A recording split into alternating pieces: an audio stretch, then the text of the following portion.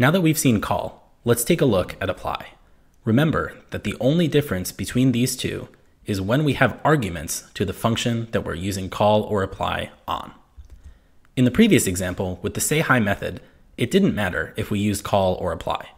We only start to see a difference when we start adding arguments.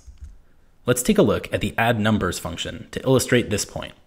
Here, we are concatenating the value of the first name property with the string just calculated, and the sum of four numbers, which are parameters, to the addNumbers function.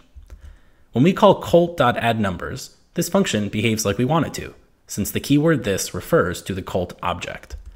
If we want to borrow the addNumbers function from colt and set the keyword this to refer to the Ellie object, we can use call or apply.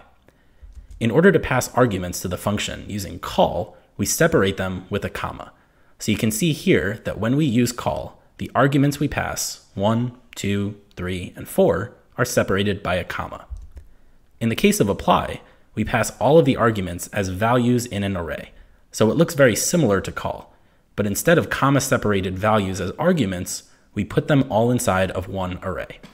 We'll see in a later video why this might be valuable. In the next video, we're going to talk a bit more about bind and see just how helpful it can be when working with asynchronous code. See you then.